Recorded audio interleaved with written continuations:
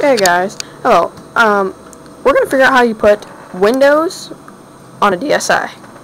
Requirements for this are a DSi, a screen, or a computer, basically, and let's see. We're gonna need an SD card for the side. I'll go ahead and put that back in there. Phone's ringing, but I don't really care. Let's see. We got the DSi right here. Basically, turn on your DSi. Go to the home screen.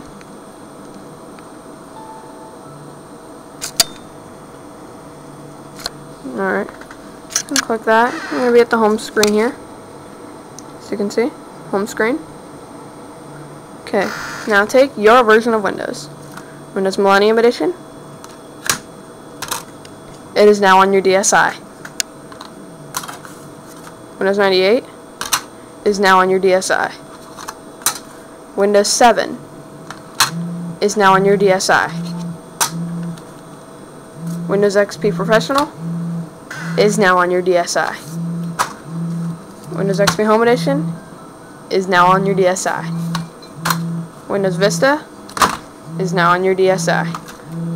Your DSi has now been equipped with multiple operating systems, and that is how you put a Windows operating system on your DSi.